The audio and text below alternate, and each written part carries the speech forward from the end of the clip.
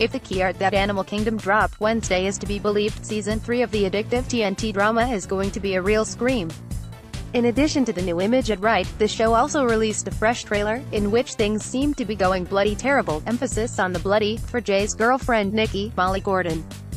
Perhaps even more disturbing to the series fans, the clip offers not so much as a glimpse of Scott Speedman's Baz, whose fate has been hanging in the balance since he was shot in the Season 2 finale. The Ellen Barkin-fronted show returns Tuesday, May 29th, with Dennis Leary joining the cast as Darren's ne'er-do-well father. Is anyone on Animal Kingdom not a ne'er-do-well? Discuss. Press play on the video above to check out the trailer, then hit the comments. Do you think the show is killing off Nicki, Baz, both of them, or it all just a big fake?